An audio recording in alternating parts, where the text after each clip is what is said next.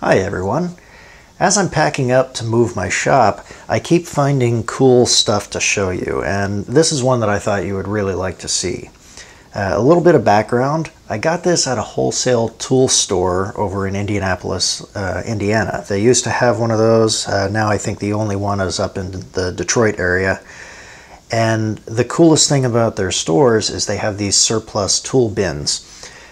Big giant tins or Rubbermaid containers that have just all sorts of cutting tools or tool holders for the lathe, something like that.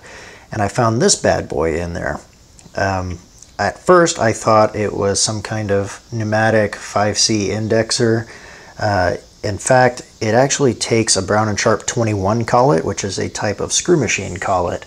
And I have one right here, obviously not a 5C. These are pretty neat though, because they're what are called dead length collets. If you've never heard that term, what it means is the end of the collet is always in the same spot. It doesn't move back like a 5C does as it gets drawn into the taper.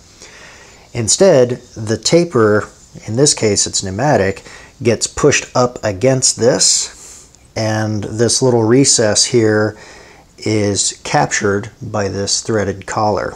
So the taper is actually pushed forward and it closes the collet, but also maintains its length. And that's important in production work because you always want to make sure that your material is not moving. So the way this works, it can be put in the horizontal position here where the part is horizontal, or it can be bolted down to the table like this. And when air is supplied to it, this is always on. You push this down to release the collet. Let me go ahead and plug this in and I'll show you what I mean. Alright. So here I've got some 3/4 inch stock, and now that's really lodged in there. This would obviously be a production work holding device. I don't particularly have a certain use for it, but it's pretty cool. It is not an indexer, so when I press this, it only releases the collet. It does not index it around. No big deal. You can still see where this would be useful. If you were making a ton of a certain shape, you could have it in a repeatable location and a repeatable depth. One thing I'll say about these is they do not have threads on the backside, so collet stops are a little bit harder to come up with, but you could easily come up with the type that would expand inside that, or even for something like this, you could just have a block of a known size sitting on the table underneath the collet, so when you drop your part in, you automatically know where it is. Anyway, that's all I wanted to show you.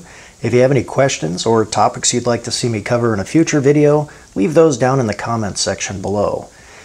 Maybe hit that like and subscribe button while you're down there, and please consider supporting the channel over on Patreon like the wonderful people that you see on the screen right now. You might also want to check out these other videos. On the right hand side, I have a playlist of all of my quick machining tips. On the top left, I have my most recent video. And on the bottom left, there's a video YouTube thinks you'll enjoy just as much as this one. Thanks for watching. I'll see you next time.